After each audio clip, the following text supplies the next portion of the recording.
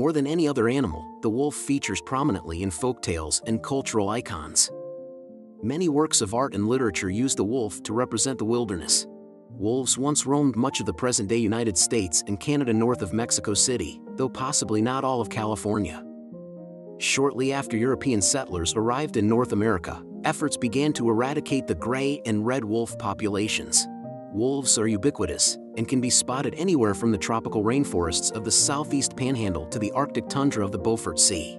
Gray wolves, red wolves, Canis rufus, and Mexican gray wolves, a subspecies of the gray wolf, are the three types of wolves found in the United States. Protecting the gray wolf is a top priority. The population of these stunning creatures has increased to the point where they can be removed from the endangered species list in many regions, despite having been added in 1974. Gray wolves have moved into their old territory. There are only a small number of gray wolves and red wolves left in Mexico, and they are only found in rural areas. Though wolves can be found in many places now, Alaska is home to the largest pack of gray wolves in the United States. Infamous for housing anywhere from 7,000 to 11,000 wolves at one time. There has never been a time when Alaska's wolf population was in jeopardy of disappearing entirely. These wolves inhabit a wide range of habitats, from the frozen tundra to the lush tropics. In addition to their importance in keeping the ecosystem in check, wolves in Alaska are also a major tourist draw. Tourists from all over the world visit this state to see wolves in their natural environment. The Pacific Northwest and Northern Rockies are rife with wolf sightings, but only a select few states have hunting seasons. Wolf hunting is legal only in Alaska, Idaho, Montana, and Wyoming.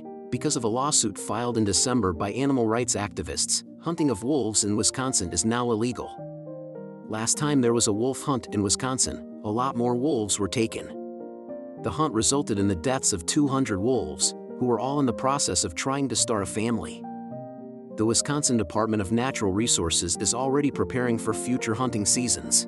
During subsistence and sport hunting seasons, Alaskans can take advantage of the state's high wolf population.